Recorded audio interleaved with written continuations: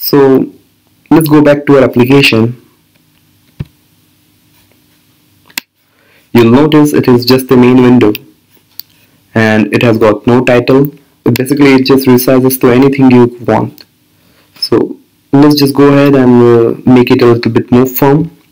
So for that, just go to our program and in the constructor we need to do some changes. First of all, if you want, you can set a minimum size to the frame, and you can as well as you can set a maximum size of the frame.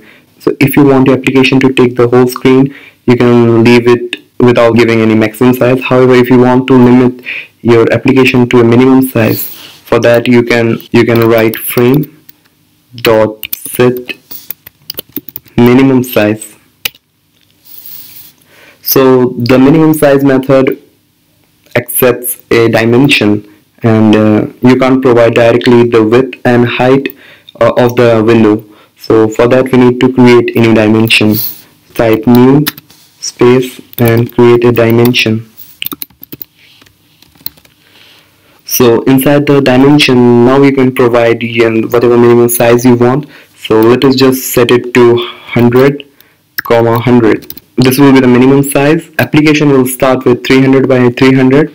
However, you can resize it to a minimum size of 100 by 100.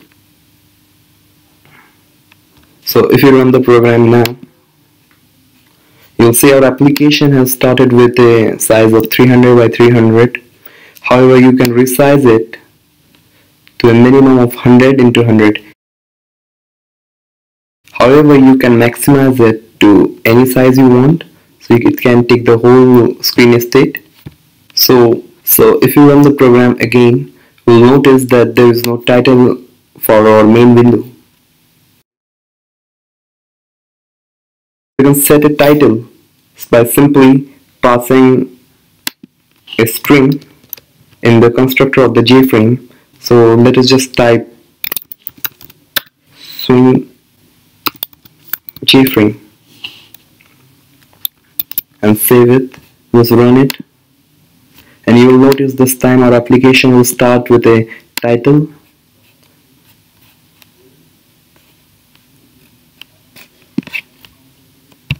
So this is the super easy way to set the title. However, in case you want and you don't want to initialize the JFrame with a title, you can also set it by typing frame dot set title method, which does the same thing. If you all you need to do is like passing a string.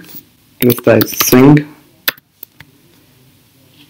frame again.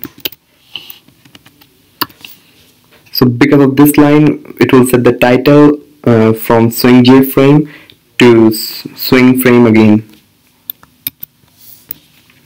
So let us just go ahead and compile it.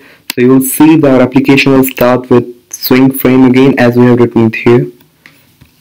You can use any method you want. However, I will go with the first one because they're easy. So I'm going to comment it out and leave the code to the bottom in case I need to use it later. So we have seen how to create a frame and how to set its size and how to set it visible. So let us just clean our code. So this is all it takes for you to create an application frame using swing packages.